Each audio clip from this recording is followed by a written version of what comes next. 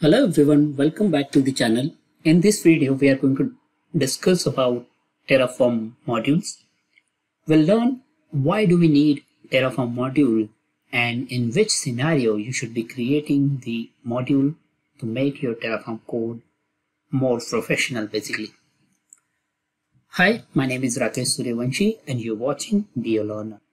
Before we start the discussion, please take a moment to subscribe to my channel where you can find hundreds of videos on the topics like Azure, Terraform, DevOps, and Kubernetes.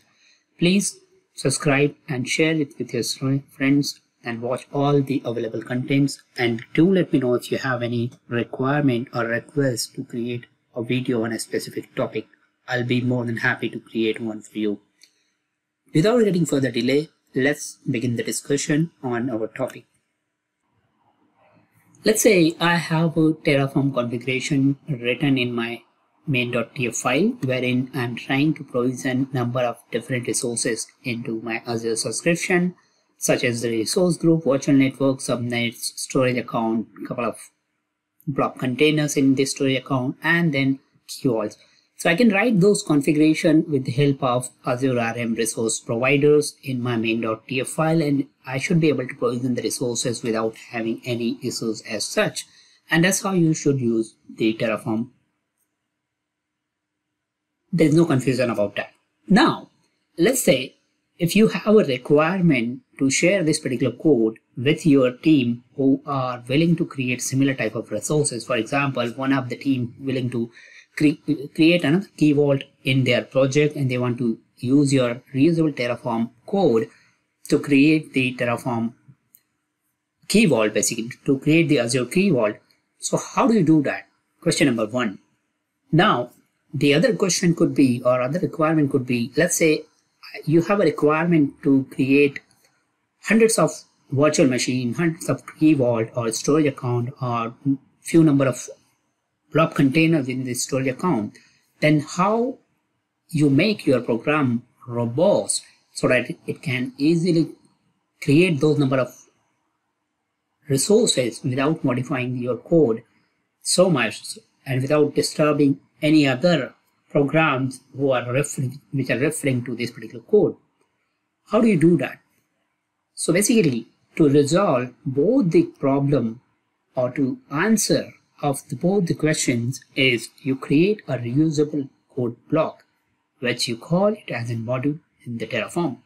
So Terraform modules are nothing but the reusable code block, which you can call by passing few number of parameters, and then those reusable code block will work as is it's working here in the main.tf file.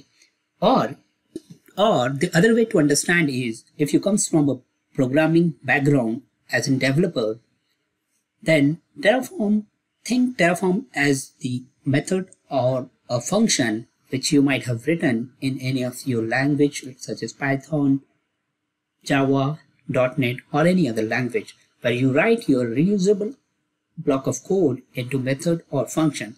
So Terraform modules are nothing just a reusable code or a function which you can call it by passing the parameter and then it can return certain number of parameters back to you. So let's say in this example, we would like to create the storage account, which we are creating right here as a resource block. Now I would like to create a module to provision the storage account. How do I do that? So to create a module, simply you can create any directory, or let's say if I create a directory called begin with M for module, and here you can post any Terraform file such as main.tf file. You can have a variables.tf file where you are going to define your variables, and you could have the output.tf file if your Terraform module is expected to return any output. Basically, I could have a readme file so that I'm going to describe what this particular block of Terraform code will do. Now, rather than putting everything here in and directly at the root file, what we can do here is I can create a specific resource or logical resource type, create storage entity. For example, this is what the folder I would like to call, and then I'll move this particular two files into that folder. So this inside this begin folder, you can call it any folder. Usually you can call it any folder, and here in that folder I have created my module, which I'm calling it as a storage entity, and here in the main.tf file I could have my code related to the storage account or a storage related resources. So here in my main.tf I have a storage account resource block, which is basically expecting a couple of parameters, and then this is the output block, which I'll be moving it to the output.tf file. So this is my simple storage account module, same code, but here I'm just requesting a couple of parameters which I've defined already in my variable.tf file. Now, how do you call that particular code block? You can see that this particular the block itself has number of parameters. Some of them has the default values, like in the case of a storage account, I have the replication account here and the other parameters which are basically optional. So if I do not pass the value of those parameters, it takes the default value. If I pass the value, it basically overwrites the default value. Now, to call the parameter or to call the module, what I can do is, let me clean up everything here.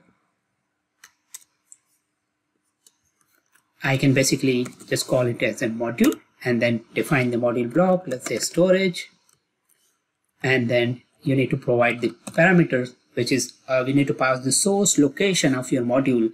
So where is my location of the module is begin with M for module, and then the folder location, which is the module directory which I'm trying to call. Now here you need to provide the resource group name, which is one of the parameters which I'm passing. So resource group name, let's say this is the name of the resource group is going to be. You need to pass the location as well, which I know I have it in my module block. Okay, next you have the name of your storage account. So I could have a storage account with, let's say, test123. This is my storage account modules, and I could have a number of different tags. So let's say I call it as an environment equals to dev. This is my default tag which I would like to provision. So this is how you basically call the module by passing the different parameters. So let's begin and run the Terraform code and see if it creates the storage account. For that, if you are configuring the modules, very first thing you need to do, you need to reinitialize your Terraform block if you haven't already. So let me first run the Terraform init command to initialize the module. So what will happen, it will check for the plugins or the resource providers which the module requires, and then it will download the metadata configuration inside this particular .terraform directory. So if I scroll it down to the .terraform directory, you'll find the metadata information of the modules here in the JSON format. Now I'm ready to run the Terraform plan. This should basically show me the provisioning of the storage account with the given name.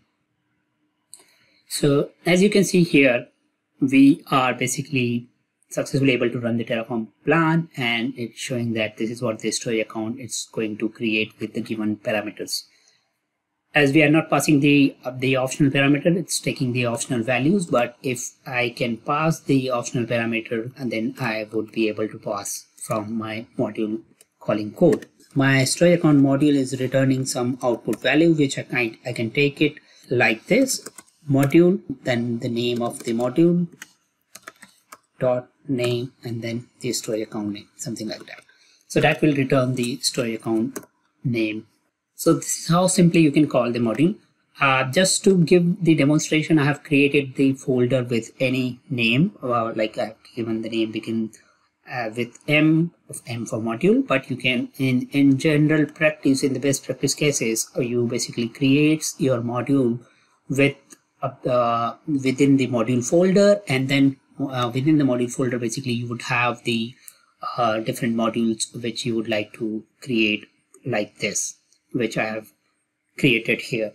Okay, as you can see, the output is returning the name of the module which we have returned from the module itself, from the output directory from here.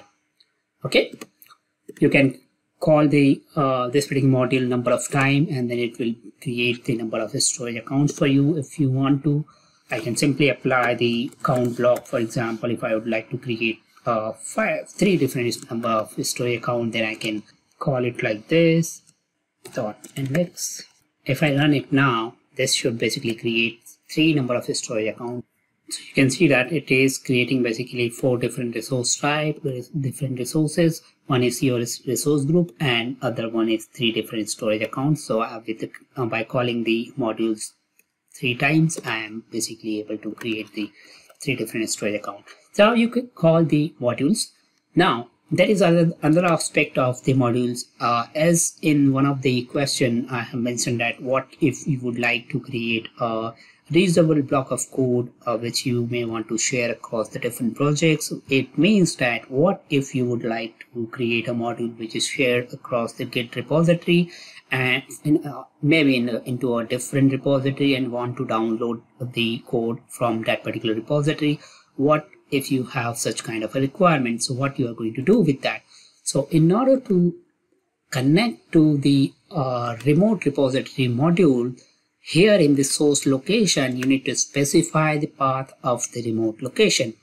This is it about the module. In the next section, we will discuss what if you have a requirement to connect to the module which is basically created into a remote repository. How do you connect to the module from a module of a remote repository? What are the different ways to connect with that?